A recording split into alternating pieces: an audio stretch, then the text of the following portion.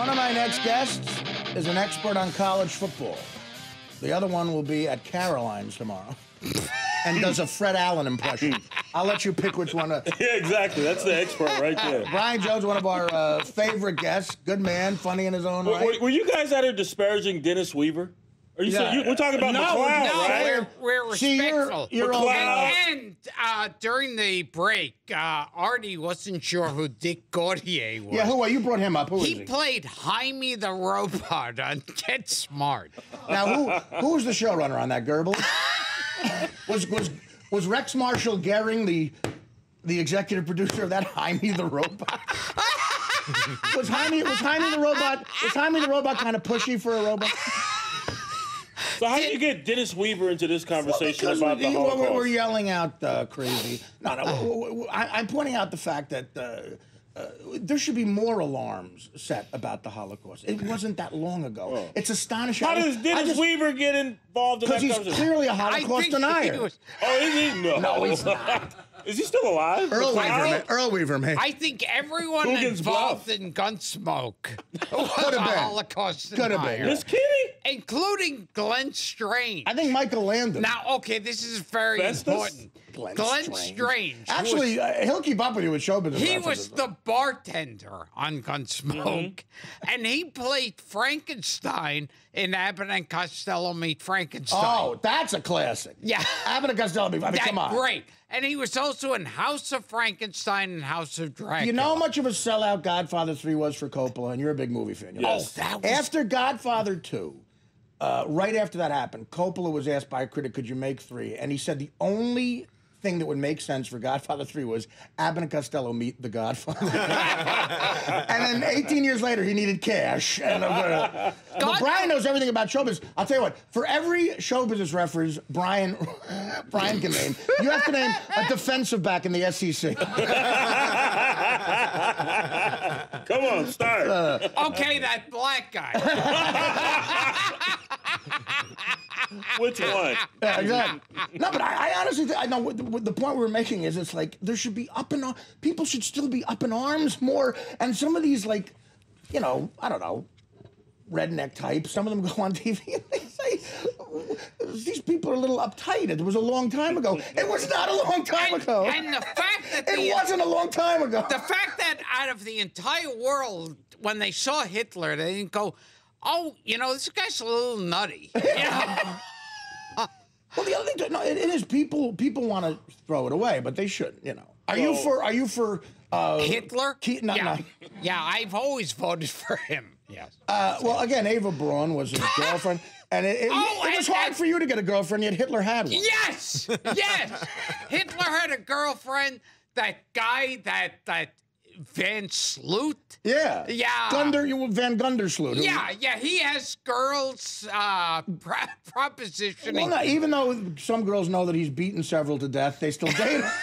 Well, OJ got hot chicks. So John, how about the Cardinals losing to Utah? No, I'm just saying. That was unbelievable. I thought they were coming back. No broads for you guys now after that, right? Utah's a tough place to play. Any thoughts on Utah? You ever been to Utah, Gilbert? The Cardinals were very big Hitler supporters. Oh, my God. That's a lawsuit waiting to happen. The Cardinals Not the Cardinal, often say, Not the Cardinal, let's win this like the Third Reich, right? That was a big thing. Lou Brock used to say that. Albert Pujols carrying on that tradition. Lou Brock, I played with his son. Really? Did you really? Emery Brock, yeah, went to Stanford. Please, you're interfering. That's not enough. That's not enough to derail Gilbert. He's on a one-track mind. I'm about to go into my Charlie Callis. You know Charlie Callis. Brian, right? Yes, you do. You would know him from movies. Once I do it. Cannonball Run. Yeah, do Charlie Callis. Hi, Frank. You want to get together for you want to get together you want to get together lunch, and we can meet at He was the most over-the-top stutterer ever. Except for Stuttering John, our old friend Stuttering John. Stuttering John, I was reminiscing about his stand-up earlier tonight. Stuttering John's stand-up was composed of this. Hey, guys, you see Gary's teeth?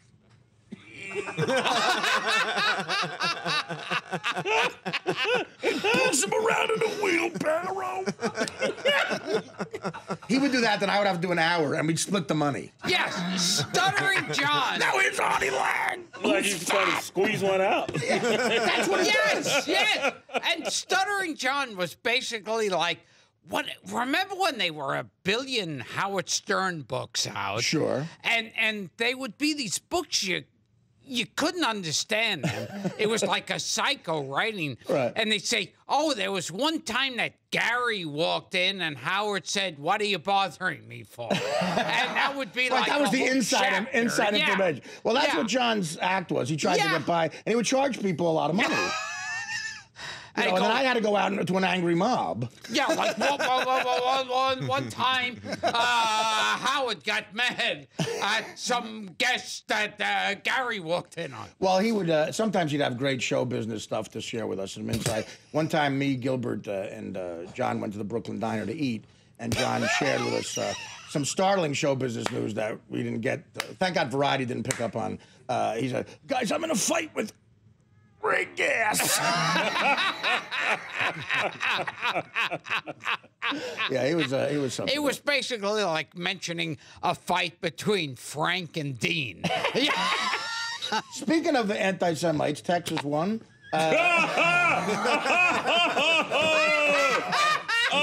Get a rope. Your alma mater. Your alma mater. You don't see not a lot of Jews go to Texas. How do you know? Do you have any Jewish friends from the University of Texas? Yes. Well, I'm sure of it. His accountant? No, he went to Brandeis. She's actually a Negro. Hey, you're better off. See, that's why you're losing all your money. You gotta have a Jew control. Yeah, Some black guy controlling your money. Yeah, Texas's quarterback is isn't giving it away. Texas's quarterback isn't Adam Levine. That's when No you one's don't care. quarterback is. That's true. When you don't care about your money, go, oh, I got some colored kid handling my money. I know that. Colored. Well, forgive Gilbert. He grew up in the 40s. A simpler time. A simpler time. A simpler time where apparently The only big black- African-American guys didn't beat you up for saying that. The One only might be sitting inches from you. the only Now I'm gonna go down memory lane. I tell you what, I think you got a legitimate bitch too. That wasn't long enough. No, it That's wasn't. not long enough. The To say only- you couldn't vote in the early 60s, that's nothing. It's like, I mean, what? like waspy people really did make a lot of bad mistakes in the world. But as a German Italian myself, I knew stymie, so yeah, that was how you grew up, though. Very offensive. Very offensive. Oh, wow. But so Texas did win. Yeah, big win over Oklahoma. How come college football looks so much faster than pro football? You think? Pro football, the guys are apprehensive or something. Those guys, they move, man. But it's not. The passing is crisp, and it just looks like a better game. No, it doesn't. No. No. Do you I like disagree. college football better? No. Some people. I do. I like You college like it game better. better. I think there's a purity to college football, and the crowd, the game day experience is pure, which is great. Right. But I think the stripes around the ball make it look nice when it's flying through the air. Mm-hmm. Well, Maybe that's what you're talking about. That's a very shallow way to look at I it. do. It's not fast. What am I, retarded? The stripes are planted. How could you say it's I faster? think college football is He's stripes mesmerized by the are stripes Hey. on the ball.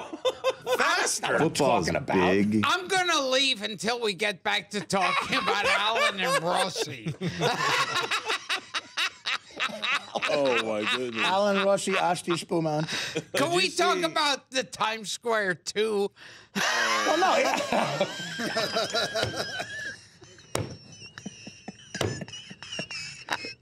The Chicago 8. That's as far as we'll go. The Chicago 8. Yeah, okay. Do you know what the Chicago 8 was? Yeah. You do, right? Very political. No, I don't know the Times Square too. Brian, as someone who went to the University of Texas, did you ever encounter? Jew? Jewy. Okay. Did you ever encounter racism? Oh there? yeah. Did you? I mean, like Growing overt. up in Lubbock, Texas, yeah. Overt? Oh yeah. You Very did? overt. What would yeah. they do? What would they do? I'd say use certain names like colored. But when did you ever stomp somebody out? Oh yeah. Oh, That's me being mild. Same color. Did he happen to be a Jewish comedian? no, they're actually on my side. They should be. Yeah, no, it happened all the time. We had to confront that. Yeah. It happened here in New York City about 3 years ago. It would try. Honestly, what I can't relate to it. I've never been in those shoes. I'm of the master race according to Hitler. And if you look at me and Brian, clearly I'm the master race. Clearly it worked out for me. No, but that would make me livid. I would See, have a now hard you time. could have ended the Holocaust right there if Hitler Well, would have said it didn't end. Yeah, Hitler. If at the Olympics, Yeah. Hitler presented you and said, "This is the Aryan race," and they roll me out like this, and I have like cheesesteak on my shirt.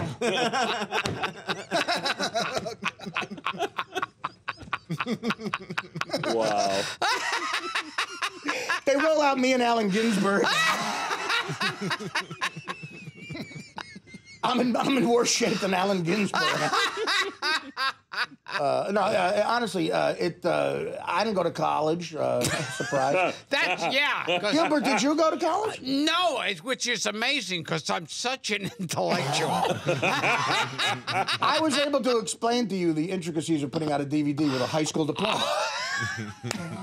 Nothing wrong with a GDE. Whatever it takes. Well, or GED. you got what it. is it? GED? You have a diploma from Apparently, I didn't go to school either. It's a GED, right? But you were a football hero. Did you have to go to class? Yeah, man. There wasn't any of that going on. No pass, no play. Really? Well, Yes. Yeah, but were they on purpose pass you because you were good? No. You want no handout? You crazy? Never Do the happened. work. No. John, you never? Not at Stanford, maybe. Michigan, you never saw No. Not at Stanford. Deny till you die. that? So you're saying Bo Jackson went to every chemistry class I at have Auburn? no idea what Bo Jackson did at Auburn. Auburn is not the fine Harvard of the South that Texas Texas is a Who's great the toughest? Who's the toughest guy you ever met on a football field? Another football player? Toughest. Anybody? You probably weren't afraid of anybody, but who? No, but tough were quarterbacks. That was amazing to me once I got to the NFL. Like Jim Kelly, smacked him good one time, didn't even phase him. Brett Favre smacked him good one time, didn't even phase him. Jim Kelly was strong. Oh, and yeah. Favre was real strong. Yeah. Brian, but they get smacked hard like maybe 10 times a game. Right. You're getting smacked hard every play. I understand that, but you lay a wicked hit on them and nothing. In college or high school, the player's out for a week. Gilbert gets smacked hard. You see some of the whores on it? I'm going to go home tonight, and before I go to sleep, I'm going to smack it hard. Whoa! You might actually hire Jim Kelly to help. No, but Gilbert, I'm sure Yes. Brian's He needs to give a pregame speech in the locker room. Brian's never hired a prostitute. This is kind of like the Joe Franklin show. No, this is kind of like where he'd have Sports Center. he'd have a bunch of guests who had nothing to talk to each other, and like he'd have one guy who was a house painter, and Oh, no, another the Joe guy. Franklin show. The Yeah, Joe Franklin Joe show would Franklin. have Captain Lou Albano Yeah. and Bill Cosby. Yeah. So, Bill, Rubber bands, if you want into wrestling, who would you have manage you? Bill Cosby said the funniest thing on the Joe Franklin show once. Bill Cosby, after he was a huge superstar, was on the Joe Franklin show. And he had a book out, and Joe Franklin says, by the way, thank you for coming. Thank you for coming. And Bill Cosby goes, talking about like insulting him while he's like trying to compliment. He goes, yeah, Joe, my representation said, what do you want to do for publicity for the book? And I said, well, I want to do the Joe Franklin show. And Joe Franklin said, well, thank you so much. He goes, no, wait. He goes, and they said, why? And I said, because I love Joe Franklin. He's trying to compliment me. And Joe Franklin's trying to veer him off. He goes, well, thank you, thank you. No, you don't understand. They kept saying, but who cares? literally, nobody watches Joe Franklin. And I said, I watch Joe Franklin. And they said, do you know anyone else? And honestly, I don't. And Joe Franklin kept going, well, let's talk about the book. No, I just want to explain to you how everyone on my publicity team, to a man, said, why would you do that? It's like yelling it out the window. And Joe Franklin just got redder and redder. See, he was colored. No, he was. Ben Franklin was very colored. He was colored and Jewish. Now, He was. now, I was there for like the Joe Franklin special. Yeah. There was one. He had some like mentally unbalanced guy, Right. who was working for him. Yeah, it was called his agent. Yes. and he would like, mumble and talk to himself and all that. That's hilarious. And he walks by and he's like, with thick glasses and mumbling and blah blah blah. And Was it Harry Carey? Yeah. And Joe Franklin turned to me and goes, there's a good argument for forced sterilization. Boy, he was very sensitive to it. Yes. It was probably like his nephew. Or something. And he probably wasn't getting paid. Well, no, of course not. Or he told him he was getting paid. He paid him. And I would love if Harry Carey was like, Hi, Joe. Gilbert Gottfried's here. Who the hell is this guy? I don't trust him around the girls. Well, so now what? Everyone's waiting for Alabama, Oregon. That's all they say. I know I am. That's all they say. This guy Colin has Colin's football show on ESPN. Uh-huh. I watch that. And he does sketches that are very bad. They are. Someone's got to tell the guy, my God, I don't know who's writing those sketches. But when he talks, he's interesting because he knows football. He just goes, just give me Alabama, Oregon. Like he doesn't care about anything else. Are you in that? Not yet. No? Matter of fact, that was one of my upsets last week that didn't come through for me. I had Washington upsetting Oregon. They'd beaten them 9 times, now 10 times.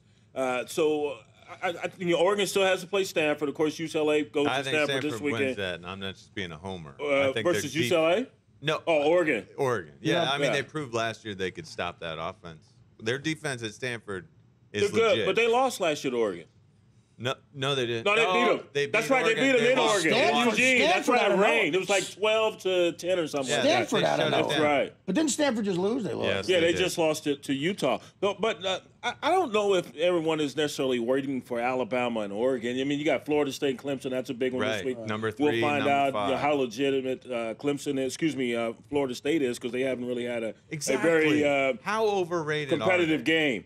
We'll see. They're a quality football team. I like the young quarterback, Jameis Winston. Maybe in but a this year. is going to be the most hostile territory he has played Gilbert, in. you And know. then you got Ohio State. They're scheduled. They don't play anyone until Michigan, and Michigan just got upset by Penn State. Gilbert- Should have lost to Akron. And Gilbert knows this because the Gottfrieds as a family would leave Brooklyn every fall to take a pilgrimage to Alabama to go to one game. this is- The Gottfrieds would go to Alabama every fall. When he was talking about football, it's kind of like when you're switching the channel and you accidentally go to a Japanese station, and it's like, I don't know what But the hell I thought they're the talking about. Gottfrieds would always go to the Alabama-Auburn game, right?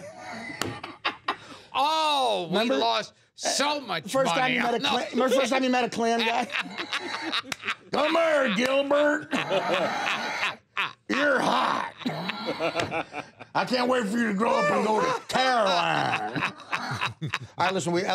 Much like show business, we have to say goodbye to Gilbert. A lot of the executive, the DirecTV executives are emailing my agent right now, and there's not many talk shows left for Gilbert to do. But I had a great story about George Zucco.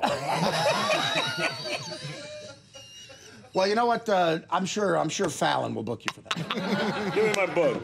Quit I'm manhandling. going to sign it. I'm going to sign it. I thought you signed I it. didn't sign it yet. Anyway, tomorrow. something good. Tell good lies. I will. Tomorrow at Caroline's, Gilbert Gottfried, and. What time? What time is it? Yeah. He's asking you. So, like around, call up, you can go to my website, gilbertgottfried.com, Gottfried.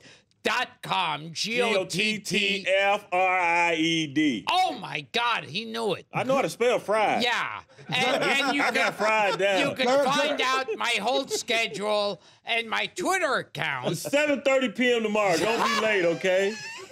You're on stage, damn it, and you better be on time. Let's hear about your offensive Asian tweets. Where do we go to see them? Where Where can we see you offend all Asians? Where do we go for Twitter for that? At Is that what got his wings clipped? Yeah, that's my other channel, MickeyRooney.com. Mickey Rooney, famous for having sex with 16 Japanese whores at once, right? That's right. No, Gilbert at GilbertGottfried.com #offendasian. And good luck working for the city on some level. Yes. It'll be on, go to the corner of Varick and King if you want to see a great George Zucco impression of it. The Artie Lange. Work on a Robin Thicke impression. Yes. The Artie Lange Show, weeknights on Audience, only on DirecTV.